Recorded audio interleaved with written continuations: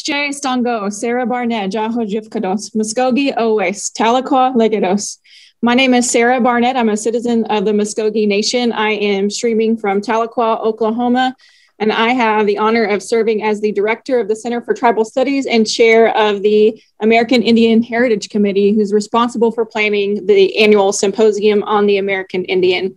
I am so happy to be able to join you today and to introduce our first keynote speaker for this week's events.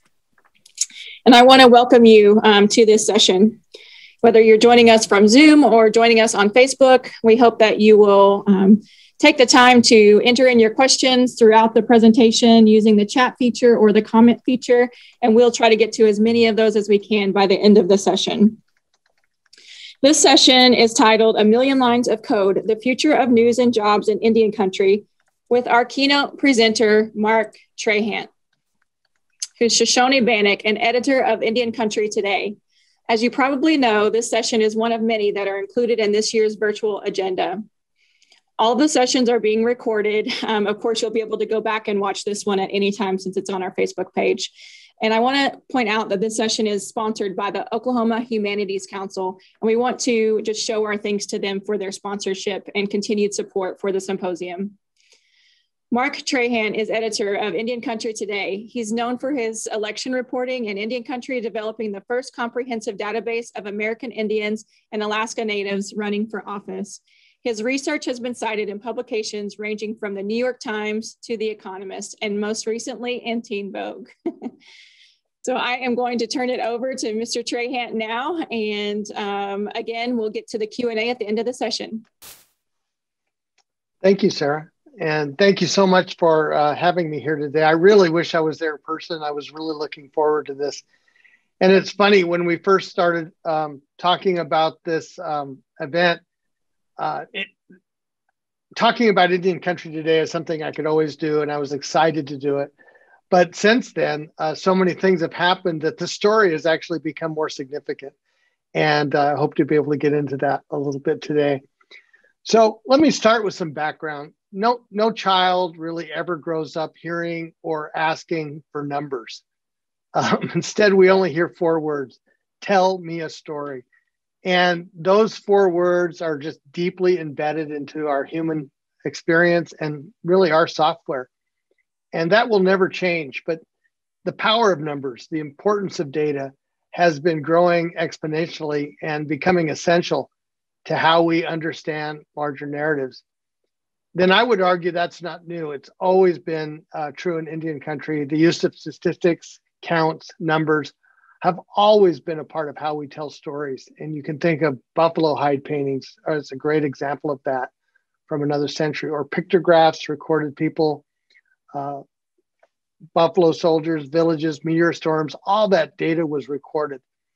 We did the same thing a generation ago with ledgers, books, computer tapes, and even floppy disks not all that long ago, and CDs, thumb drives. Today, we carry more data capacity in our phone than we had in major offices and studios. And what are we recording?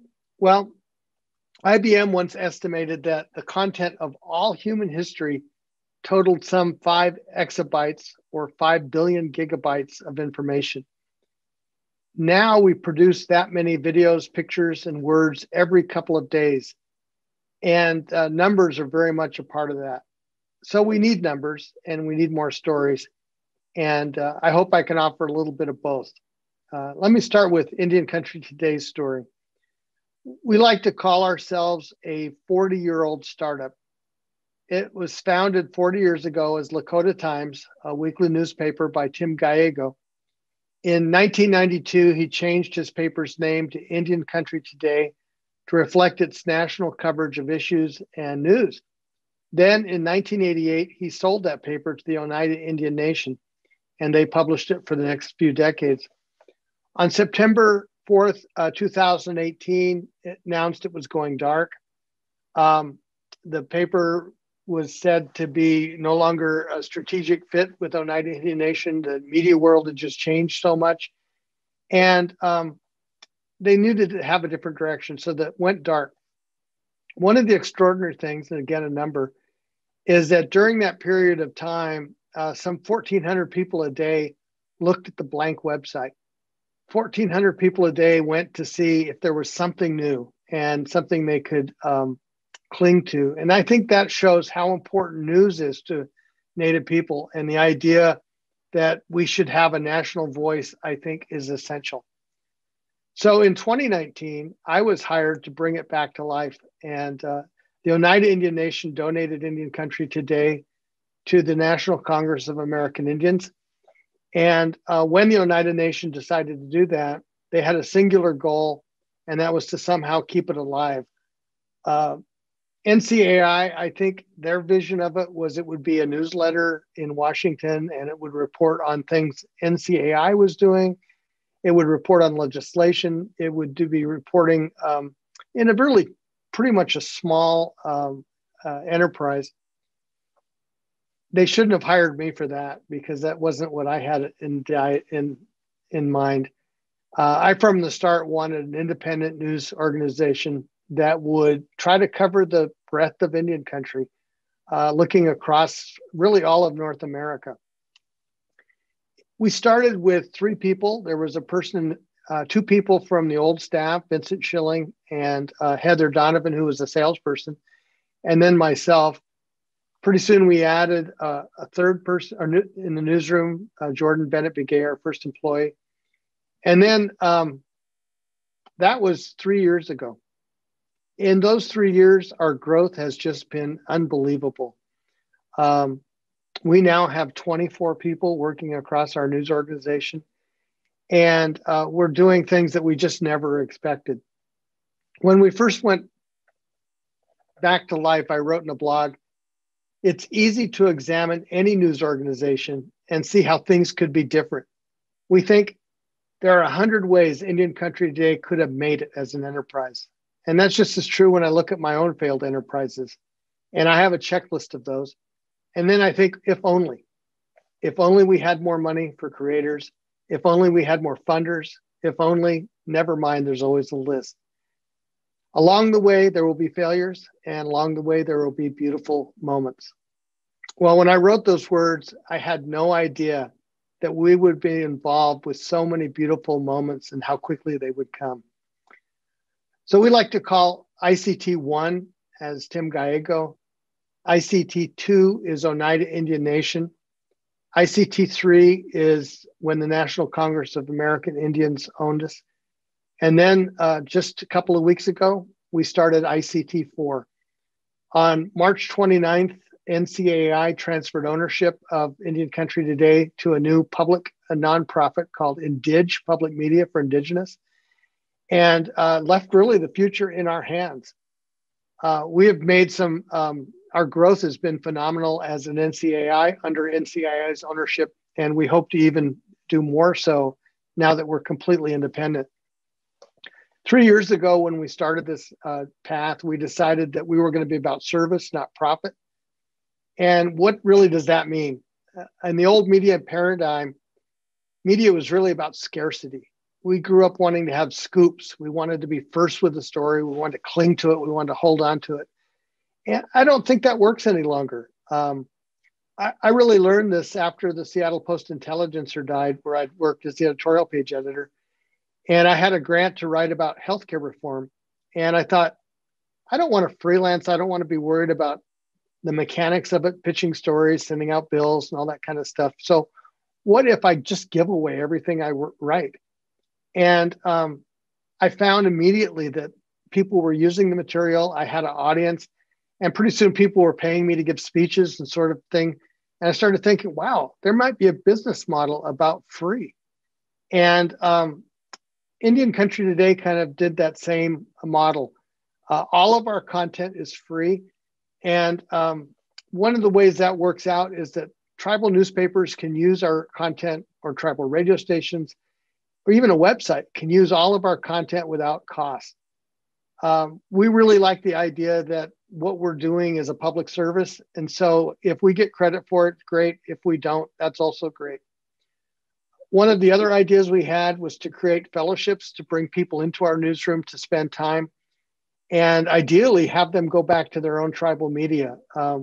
We did really fabulous media fellowship, for example, with Polly Dennetkla, who was a reporter then at the Navajo Times, and she came back to work with us in Washington, and then returned to the Navajo Times, and now she's gone on to work for Texas Monthly.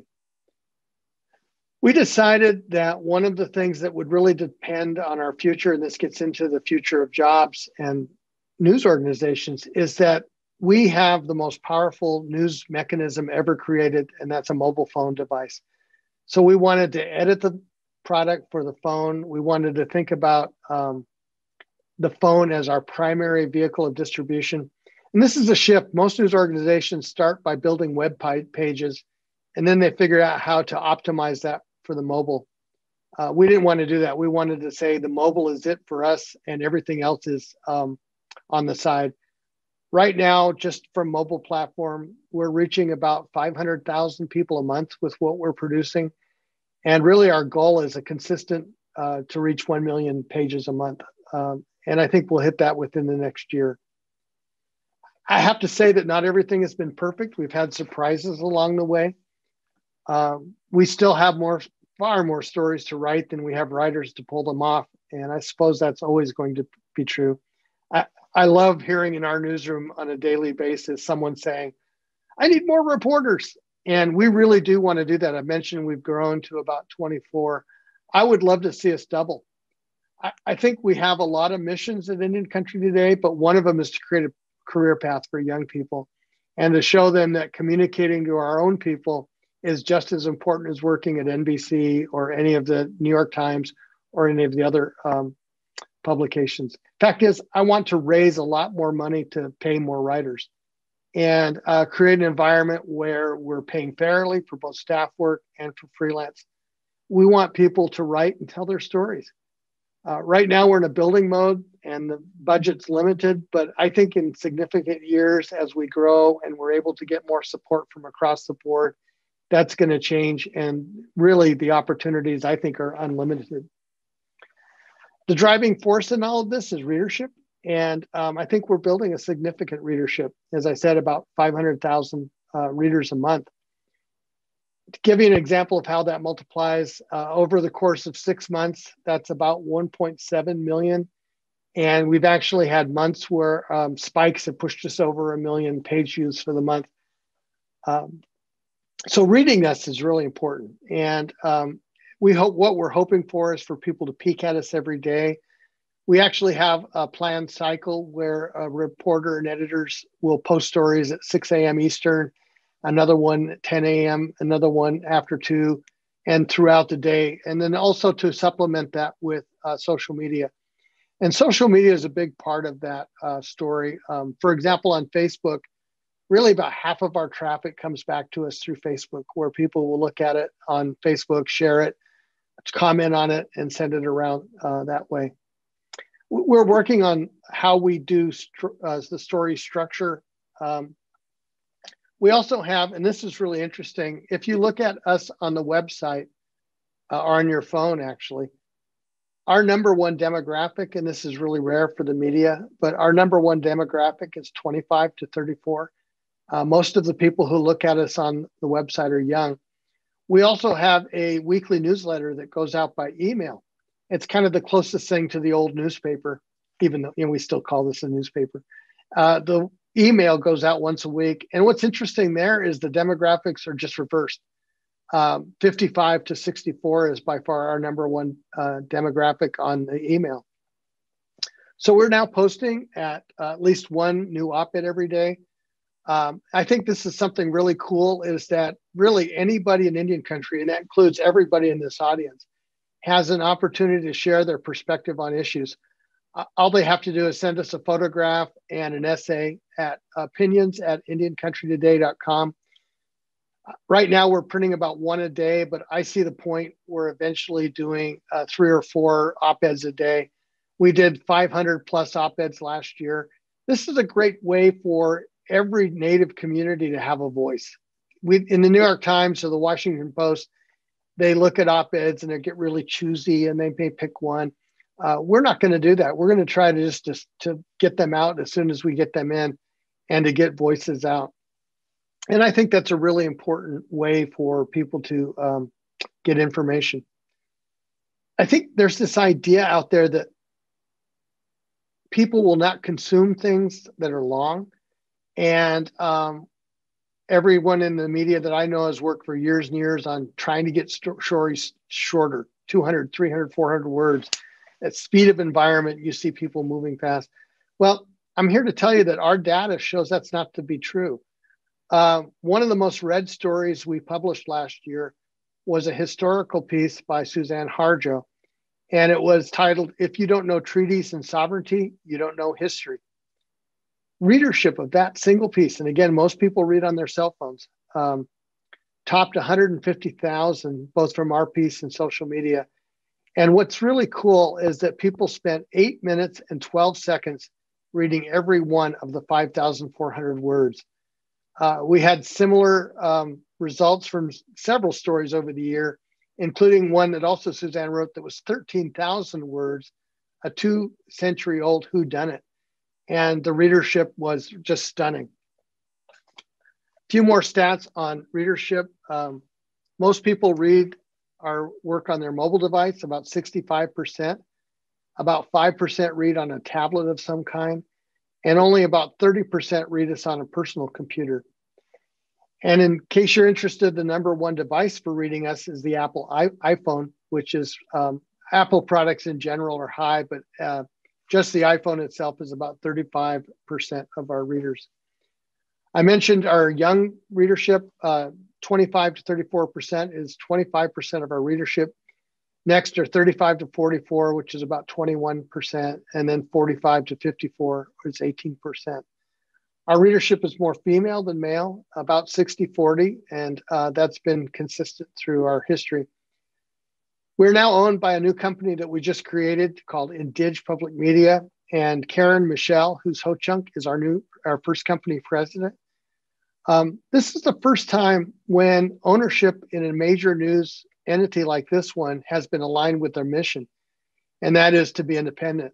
And as a not-for-profit, Indig Public Media and Indian Country Today, one of the means that means we have to get support from individuals, from foundations, from tribes, from companies, really across all quarters. And I have a couple of cool stories there too. Even before we launched, readers donated more than $50,000. Then we started to get in grants from foundations. And what I really like about that is it shows the broad depth of our interest. Our most recent fundraising drive last month, and we're going to be like public radio, it's always going to be, we need your support, we need your support. And it's true, we need your support. But one cool thing from our last fundraising drive was more than 4,000 people donated under $100. And I think that is really showing that, one, Indian Country deeply cares about information, that they're willing to pay for information, people are willing to pay for information, and that it doesn't need to be from just people who have a lot of money, that people send $20, $15. And of course, it all adds up. This week, and I just love opening the mail because I get to see a lot of these smaller donations. One last week, and I'm actually going to send it back because I was so touched by it, was from a woman who said, "I don't have very much to give, but I want to send $5. And I just was really touched by that. Another one was from a prisoner. And he said, "I have so much in my allocation, but I want to make sure that I support your work because I read everything you guys do." And again, I really appreciate that and happy to send that. One of the areas where Indian Country Today already excels was and I just lost my notes. That's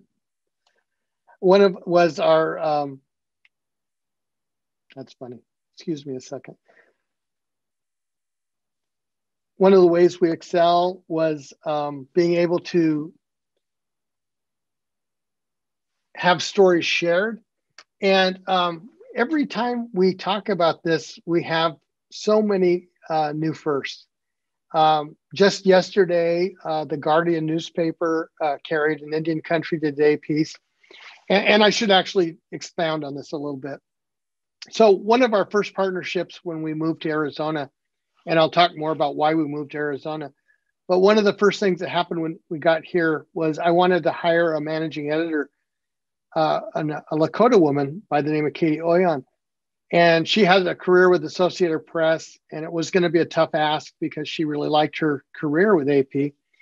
So I went and I said, well, what if we talk AP into just lending you for a year? And she liked that idea. And it turned out AP liked that idea. And she came to work for us for a year. And because of that, we have a really deep partnership with the Associated Press. And some of the ways that I think is really changing the narrative in Indian country is a lot of the stories that we write from our perspective, from very much the Indigenous point of view, get picked up by the Associated Press and they're carried around the world.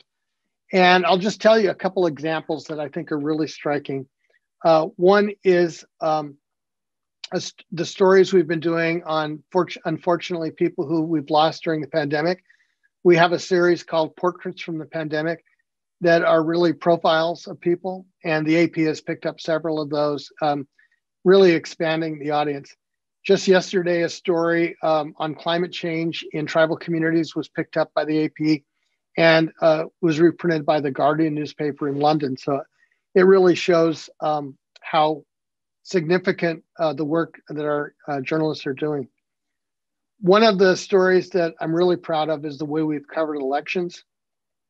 There was a record number of Native American candidates for offices ranging from state legislatures 2 years ago to governors, and then more recently, number of people running for Congress. Many of those stories would never have been told without Indian country today. In fact, research that I started when I did my database has been cited by New York Times, National Public Radio, The Economist. It really was a go-to for information because there was nothing else like that before. And so much so that Lieutenant Governor Peggy Flanagan, who's White Earth, said that there's no way she would have been elected had not our reporting been out there and chronicling her story. And I think that's true of other politicians as well. She was very kind to admit that, but I think it's true. One of the cool stories, and this happened 3 years ago, is one day out of the blue, I was looking for a way to highlight some of these issues. So I started using the hashtag #SheRepresents.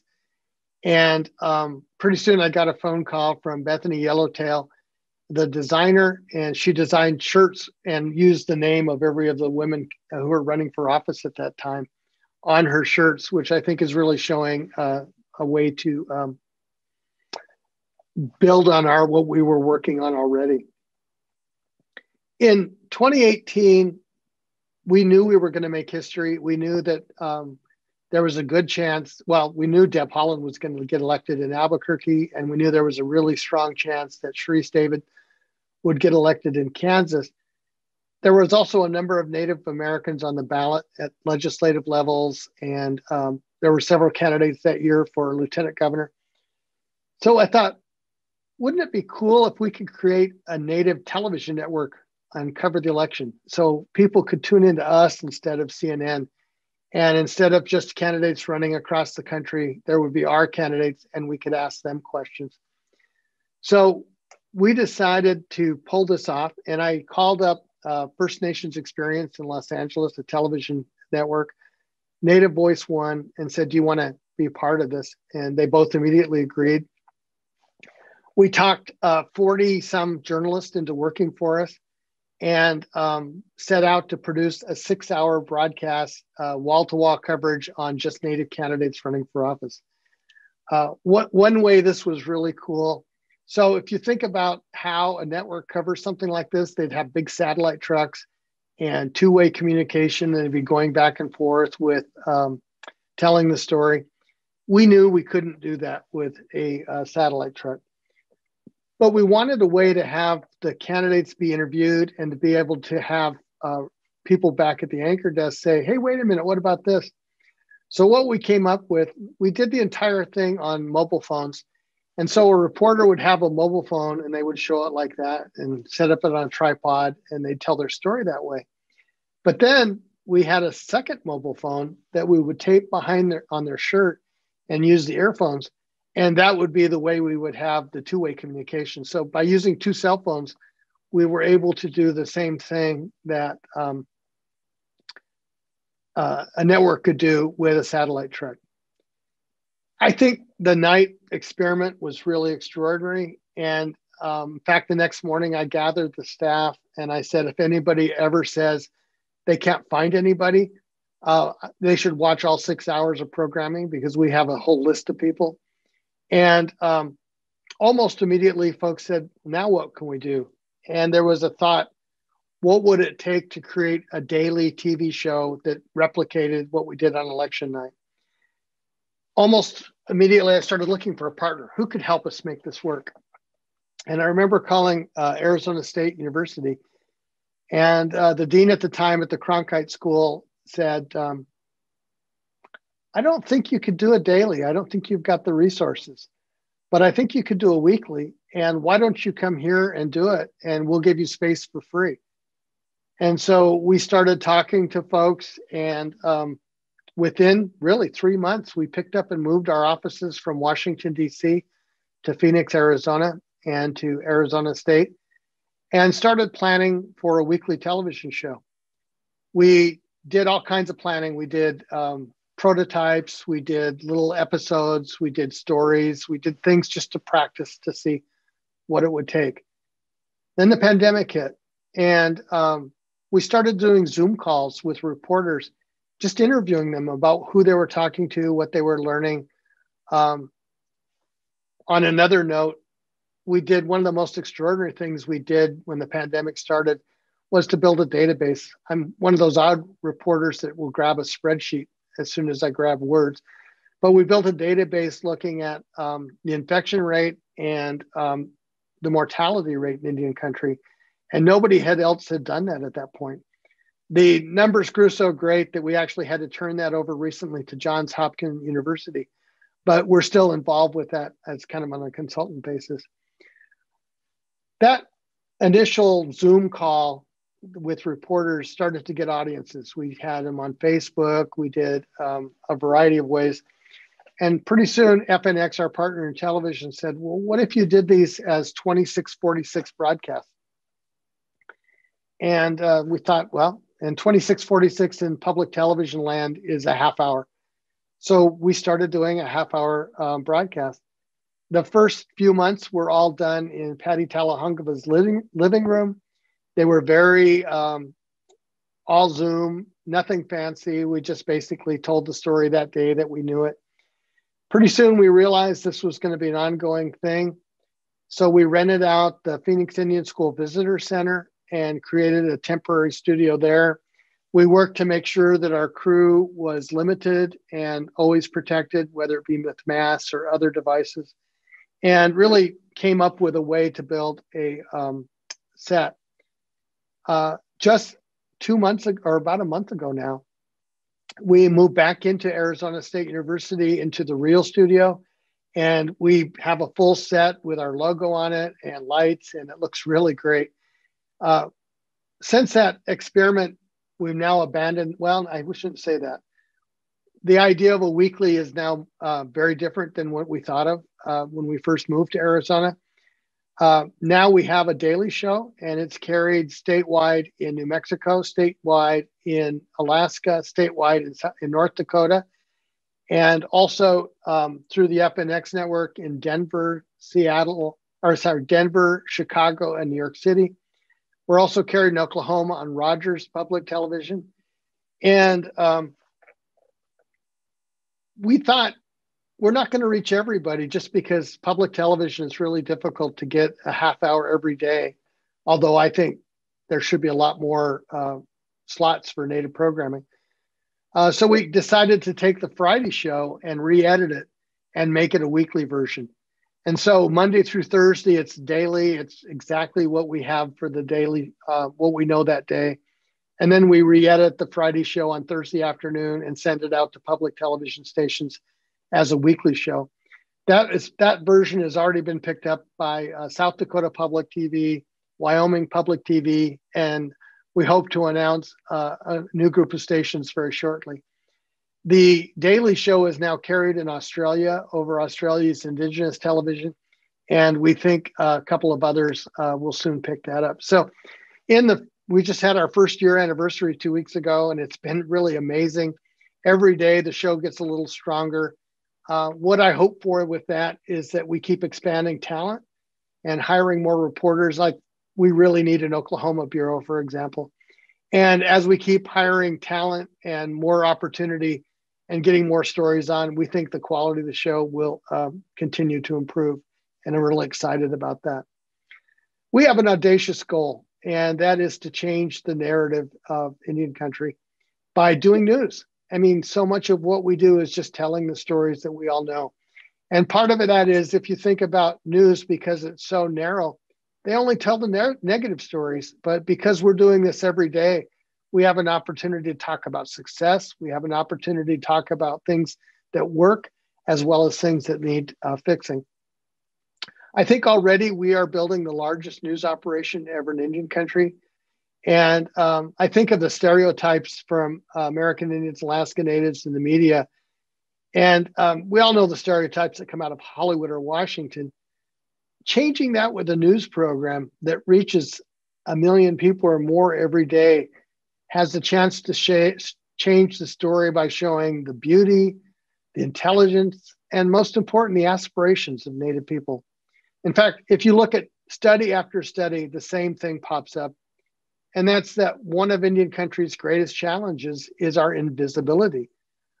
Sure, some people can talk about a conflict or a casino, but what about other success stories? What about heroes? That's when you often get blank stares. One of the things that I really like about our newscast, and I do hope you take a chance to watch it, either on our platform or over on public TV, is instead of doing the breaks where they just have commercials, our breaks also include little factoids about Native heroes. We'll have a story about Elias Budnat or Lucy Covington, who was a tribal leader that fought against termination. Those little vignettes will be in our newscast and something you won't see anywhere else. I think changing the story means that we need to really increase the velocity of what we're doing. We need to look for opportunity and to be able to bring Native people in as experts. One of the things I really like is we now have a segment on Wednesdays where on one Wednesday we have a Democrat and the following Wednesday we have a Republican who offer commentary. And you think about how many times you turn on MSNBC or Fox News or whatever news network you watch and you see experts, but how rare it is for those experts to be Native, and even rare to have them talking about subjects that don't involve Indian country. And that's one of the strengths, I think, of the kind of news operation we're building, is that we may have folks who will go on and talk about Medicaid policy. We'll have folks that will go on and talk about infrastructure from the construction angle, and we'll do it in a really substantive way. I have a whiteboard that I put out about Native people and quotes. And one of the things I like is that we have the opportunity to change the story. And that's one of our whiteboard quotes. This era that we're living in, all of this was come about because technology has changed the equation. It used to be 5 years ago, 3 years ago, we never could have started a television show based on the cost. It would have cost several $100,000 to even open the door. And because of technology, a cell phone is a studio that you can carry in your pocket. We can do this just with our imagination. And I think that technology is really the key to not just what we're doing, but the types of jobs being created for young people today. And that kind of leads me back to the numbers. One number that I think is really important is that thinking about the long term, we have to think where the story interacts with numbers. And one of the ways that's true is young people and our demographic advantage. I mentioned early on that young people are our primary readers for Indian country today. And I think that's really important because not only are young people our future, but it's an advantage Indian country has over general populations. Most populations across this country, whether it be white or really any other demographic group, are a lot older. And our young people are ideally suited for the creation of new. And so we need to encourage that for young people and look for ways to build on that digital opportunity. One of those areas, and I'll just use this as a metaphor, and it fits with the title of this talk, is 1 million lines of code.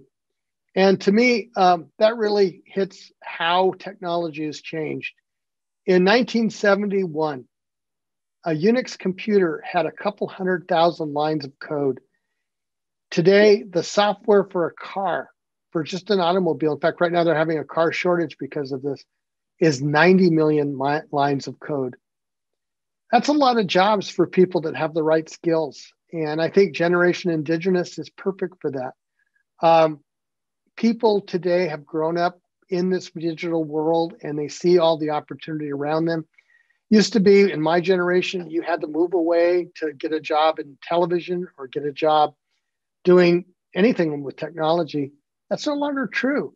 Now you can work wherever you want and the pandemic has actually made this more true, not less, based on your ideas and the power of your ability to manipulate digital information to basically tell stories.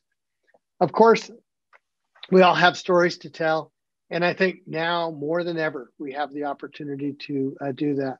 I look forward to answering questions, and thank you again for having me here today.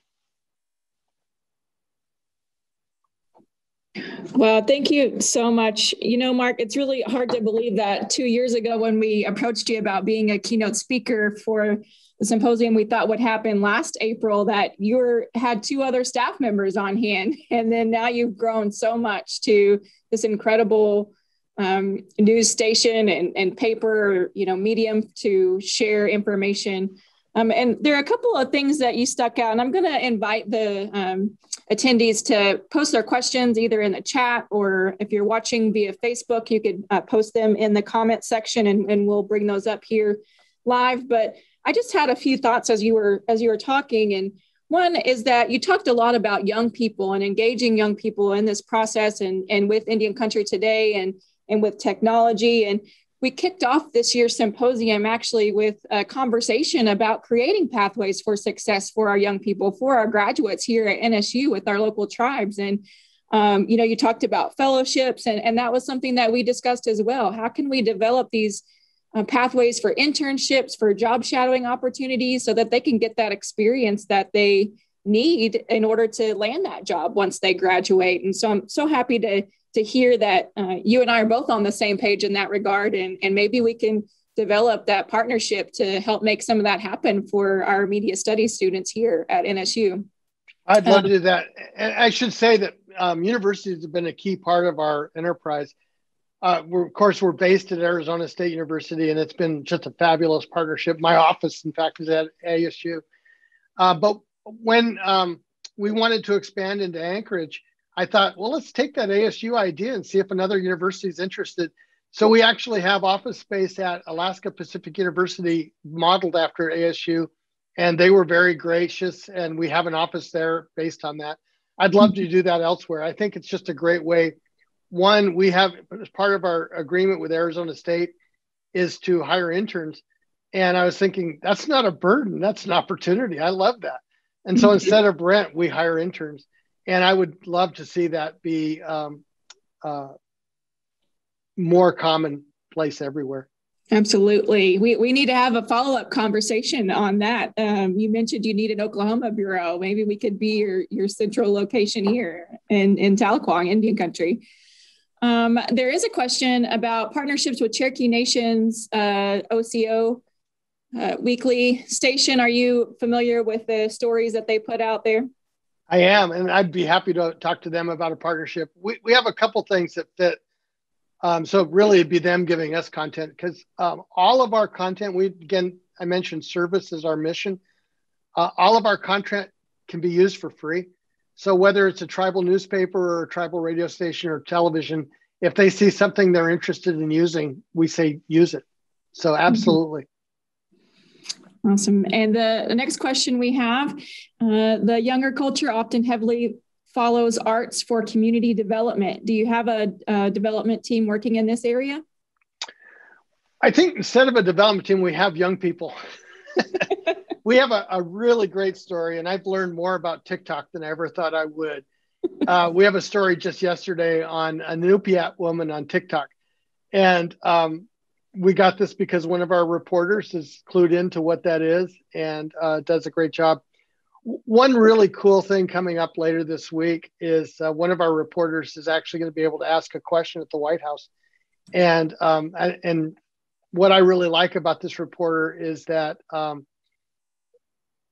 she came right out of school. When I first got into journalism, a big news organization like ours would tell people, well, you got to work somewhere else first. You can't just come right here. And I think that's crazy. Why not just say, come bring everything you've got and we'll take you now and learn from you as you learn from us. And so we hire people straight out of college. It's good to know. There's another question about how can Indigenous youth and community learn to practice and contribute to these media sources? You had mentioned writing articles, op-eds, reporting, et cetera. How can they contribute to these sources? That's the question. Sure. Our op-eds are wide open. And basically, if someone wants to write it, we'll take a look at it and probably post it. And it would just go to opinions@indiancountrytoday.com. And we publish about 7 a week. And I would like to see that double or triple in the next year or two. Because when you're talking about 540 plus tribes, the opportunity to get lots of ideas out there is unlimited. Absolutely. There's another comment about someone said, on behalf of my daughter who's teaching code to her second graders, do you have something that can address this to this demographic? So maybe the educators out there who are teaching that younger generation coming forward when coding or other areas of technology. Yeah, I don't think anything specific, but I would love to figure out what might work. I mean, I love the idea that someone in second grade is writing code. I mean, that is really powerful because that's really how you change things.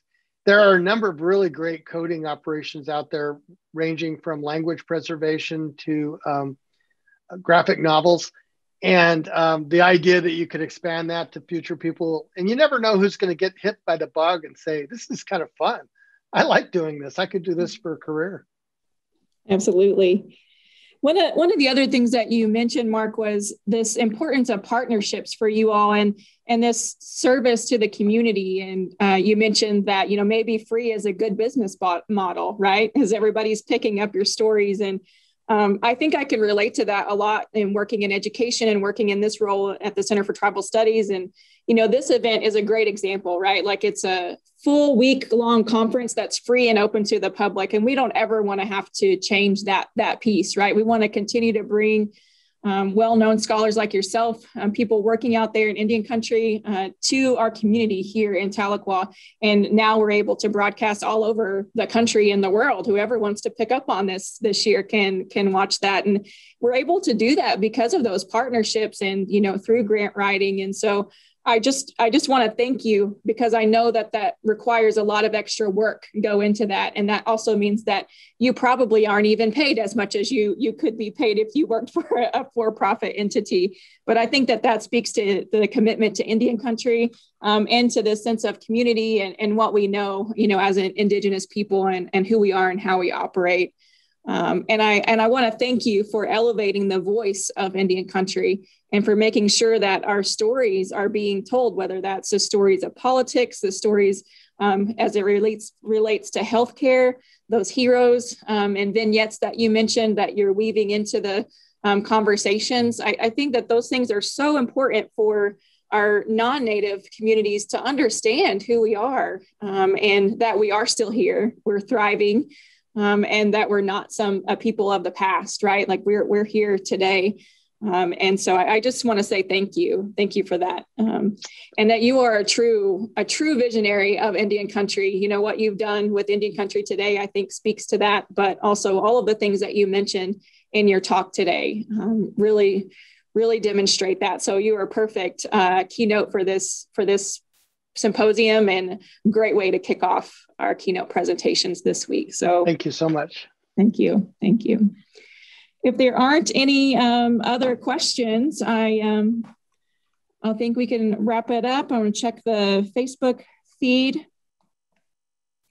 It looks like I don't see any more coming through. Do you have any final comments that you'd like to leave us with, Mark? No, this is an exciting time. And I really, well, and this is one that I'll just ask as an ask. So how can you help us? One thing is, next time you see a breaking news story, don't share the New York Times, don't share Washington Post, share Indian Country Today. Let's do it from inside. Absolutely. Absolutely. I know I follow you guys on social media as well.